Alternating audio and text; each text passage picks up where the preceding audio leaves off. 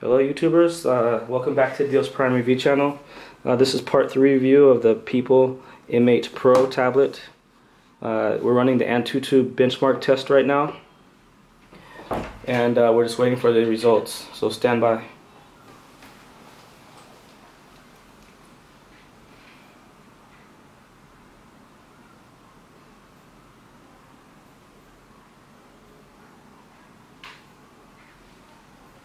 While this is doing this, make sure to like our video, subscribe to our YouTube channel, check out parts 1 and 2.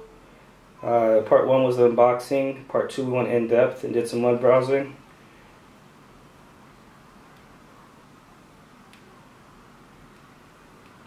And again, if you order from us, you'll get a free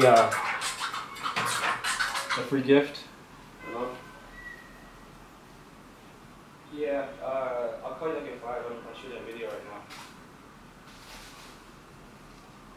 Like in 5 minutes, I'll be ready. Okay, alright, bye.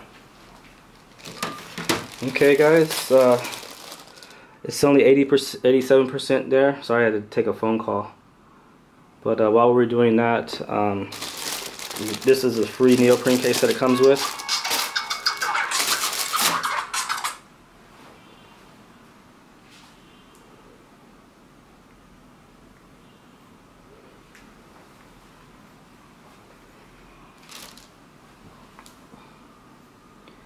And we're almost okay. So the score is in. It gets a 12,962 on the AnTuTu, which is not the highest for the quad core. The Pipo P9X got a similar, if not higher, score. But we can go in depth and see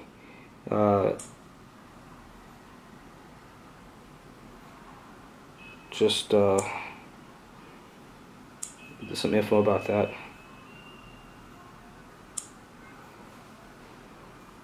Okay, so the model number is M8pro. It has a Rk3188 CPU. It's running at 1.6 gigahertz, up to 1.6 gigahertz. Screen resolution of 1280 by 752. Mali 400 GPU.